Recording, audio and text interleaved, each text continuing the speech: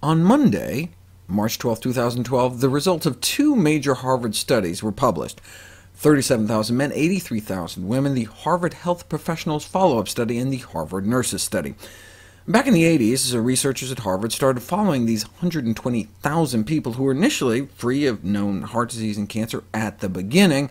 A few decades later, though, and about 24,000 had died, including about 6,000 from heart disease, 9,000 from cancer. Meanwhile, all along, every 4 years, the researchers were checking in and keeping track of everyone's diet. What did they find? Conclusion: red meat consumption associated with an increased risk of total mortality, cardiovascular disease mortality, and cancer mortality, meaning a significantly shorter lifespan. No surprise, given the associated greater risk of dying from heart disease and cancer. And this was after controlling for age, weight, alcohol, exercise, smoking, family history, caloric intake, and even the intake of whole healthy plant foods, such as whole grains, fruits, and vegetables. So it's not like the people eating more meat were dying prematurely because they were eating less vegetables. They seem to be dying prematurely because they were eating more meat. The substitution of other healthy protein sources associated with lower mortality risk. The most powerful protector they found was nuts, associated with dropping mortality risk 19%. Why? Because food is a package deal.